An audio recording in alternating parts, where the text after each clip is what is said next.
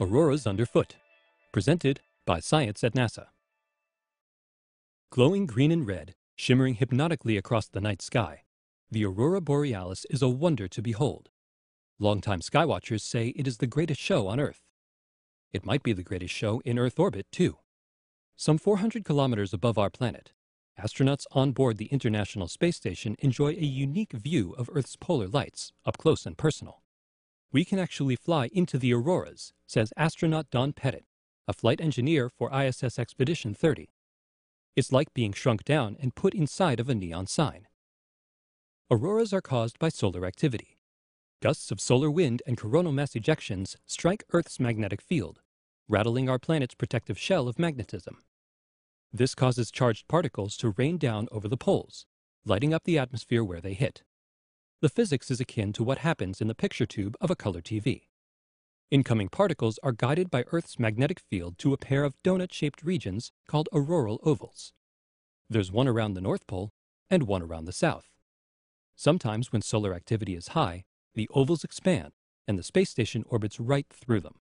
That's exactly what happened in late January 2012, when a sequence of powerful solar flares sparked a light show that Pettit says he won't soon forget. The auroras could be seen as brightly as city lights on the Earth below, and even in the day-night terminator of the rising and setting sun.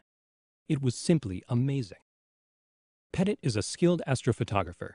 He and other members of the crew video recorded the displays, producing footage that officials say is some of the best ever taken from Earth orbit. The videos capture the full range of aurora colors: red, green, and many shades of purple. These hues correspond to different quantum transitions in excited atoms of oxygen and nitrogen. The precise color at any altitude depends on the temperature and density of the local atmosphere. Red auroras reach all the way up to our altitude 400 kilometers above Earth, says Pettit. Sometimes you feel like you can reach out and touch them. Green emissions, on the other hand, tend to stay below the space station, he says. They move like a living shag carpet of lights. We fly right over them. Surprisingly, Pettit does not find this unsettling. It is not disorienting to see auroras underfoot, he says. Perhaps it is because I have been up here so long. What he does find disorienting is the meteors. Occasionally we see a meteor burning up in the atmosphere below, and this does look strange. You should be looking up for meteors, not down. As marvelous as these sights are, Pettit has seen better. He was the science officer for ISS Expedition 6 back in 2003, when the auroras were even stronger than they were now.